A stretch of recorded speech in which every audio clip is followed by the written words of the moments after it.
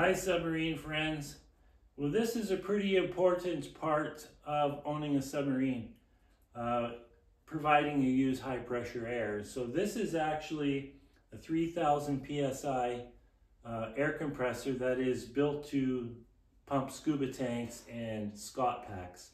So I bought this off a natural gas plant where they used to fill Scott packs, and I bought it sight unseen. And I got a really good deal. I paid $1,000 for it, which is ridiculously cheap for this. But I took a big chance that it doesn't work. So I took the whole cabinet off and I just rigged up an electric motor here. I'm actually driving it with a gas engine, but I can't run that engine in here. So I just clamped on a small motor just so I can go through everything and see where my problems are. So right now it is not pumping. When I first got it last summer, I rigged up an electric motor to it like this. The reason I have to do this is I don't have the 3-phase power capacity to run the original motor, which is a 5 horsepower motor. So at that time I had it pumping up to like 600-800 psi, and I just put it away and thought, well, I'll just work on it in the winter. Well, here we are, and now I'm getting no pressure. So I've got the first stage piston pumping now, and I've got the second stage piston valves on the workbench, and I'm cleaning them up. There's little flat discs in there that are corroded, so I just sand them with 600 grit on glass. And so the third stage, I have to take the valves apart. So they're just a little disc with a spring in them that opens and closes. So this one here is leaking quite badly. I can actually suck air through it.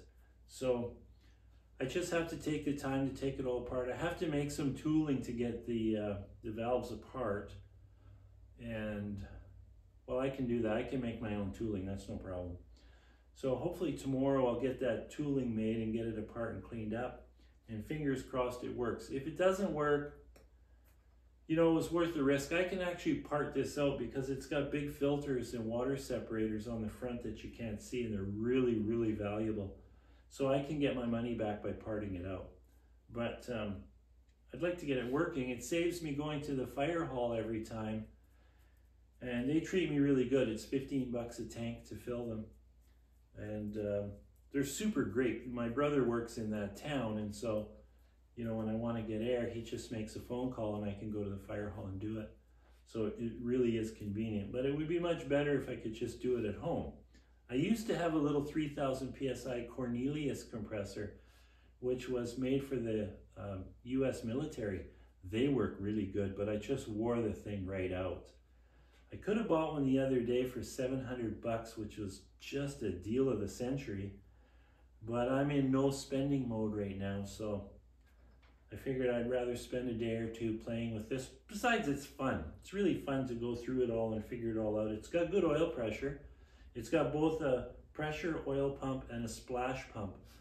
But I have to be careful because apparently they have to run at 1000 RPM to properly lubricate. So all I do is I run it very intermittently to test things. I don't keep it running, at least with the electric motor, because it's not geared, so I'm not getting it spinning fast enough. But it's spinning fast enough to do the testing. So fingers crossed I can get this thing working. This has an automatic moisture dump. So every 15 minutes, these compressors have to dump the moisture. And this one has an automatic system. And I've actually figured out how to run it with 110 volts single phase. So like these relays are all single phase. So they just take 2 phases of power off the 3-phase and to get the single phase. So that's no problem. I just plug that in, and there's a timer in the front. I'm going to actually disconnect it from the system and just bypass it and just run it off 110 AC. So then it'll be all fully automatic. Otherwise you got to sit there every 15 minutes and manually bleed it. So that's what I'm playing with. It's kind of fun, and it's kind of important. So again, fingers crossed. Ciao.